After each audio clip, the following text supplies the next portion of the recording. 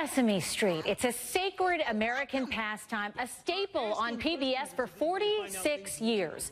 That all changed this week, and the news catapulted the children's classic to the top of Twitter trends.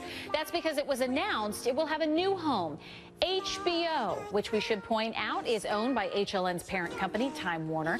I want to bring in CNN senior media correspondent Brian Stelter to talk about this. Good morning to you, Brian. Good morning.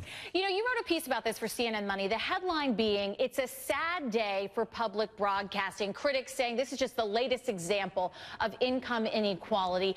But we should point out, this doesn't mean fade to black for Sesame Street on PBS, right? No, it actually means the opposite. There's going to be even more Sesame Street and even a spin-off that'll be in the works, all because HBO is essentially underwriting Sesame Street. You know, you sometimes hear on PBS that they want your donations, they want your support. Well, HBO is now the biggest supporter of Sesame Street. They've come in and agreed to fund the show for the next 5 years, but because of that, the new episodes will be on HBO first. If you pay for HBO, you can watch Sesame Street right away. If you don't pay, if you watch via PBS, you'll have to wait 9 months to see new episodes. That's why it does feel like a moment of inequality, where there are two different tiers of Sesame Street, one for paying customers, one for everybody else. But as you know, because this is what you do as covering this as a reporter, the reality of television is changing. Public television faces huge budget shortfalls. So in a way, this could be what is saving the program.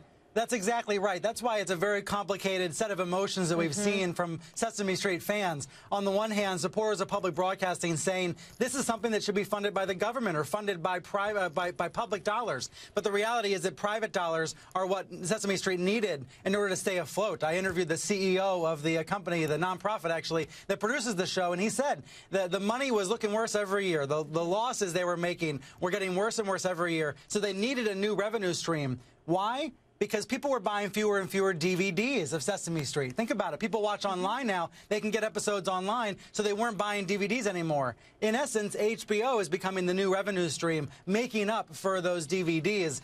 But it does show how media is changing awfully rapidly. Streaming is becoming the new norm, and producers of programs like Sesame Street are having to adapt to that. And we want to be purists. We want to believe that Sesame Street on PBS can't be touched, but that's not the reality of the business, as you point out. What about the reaction from PBS?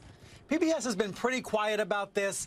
You know, they would not like to see Sesame Street going over to HBO. They wish it was just staying in their family. But I think they understand the realities of the business as well. You know, they are having to come up with new ways to keep programming on the air. And they have lots of other children's shows, more than a dozen actually, some of which are actually more popular than Sesame Street. This is, of course, a nostalgic moment for people because so many of us grew up watching Sesame Street the old-fashioned way, with rabbit ears on top of the TV over the public airwaves. But more and more media depends on subscription revenue. That's how people are watching us right now, through their cable subscription. And soon, that's how Sesame Street will be paid for as well. Gone are rabbit ears. Gone are the new episodes for at least 9 months, as you point out. And there will be the repeats on PBS. That's right. So it's not fade to black. Senior media correspondent Brian Stelter, thanks for being with us. Thank you.